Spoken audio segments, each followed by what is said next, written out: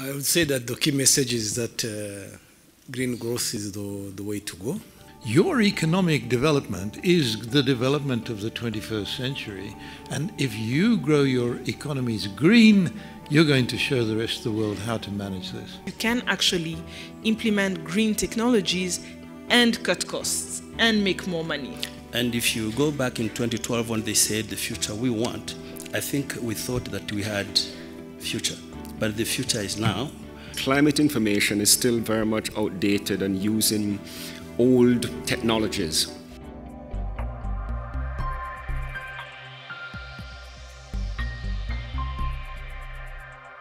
It's more important to practice sustainable agriculture that is having a vision of being green and market-led agriculture. We can't achieve green growth if we can't measure it. We need those strong systems in place. Many African industries are still lagging behind in terms of modern technologies, and therefore helping them to adopt new green technologies is helping them to leapfrog in terms of industrial productivity, but in a way indeed that is green and that is climate resilient. So the question is as critical as that. What pathways we are taking when we build NDCs? And can we do those things like as a standalone project, or as it's being said, this is where real partnership have to come. Can we see, we do have got a very quick hand going up here. There's a microphone coming from that side. If you look at the display of weather monitoring equipment on the African continent, it is just blank. And that involves, it means that gap introduces errors in whatever we do, because we don't isolate, we do holistically all over the world.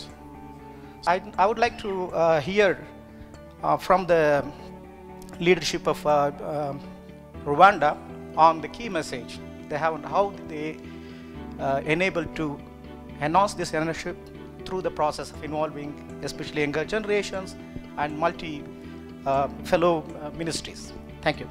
Rwanda is going to be a shining example of how we promote, green growth in the region, because at least at the East African community we can point and say it is working in Rwanda.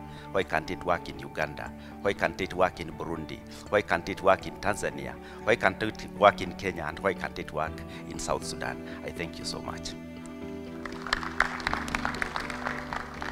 We need to come together and work together, because it doesn't matter if Rwanda is adopting this kind of strategy alone.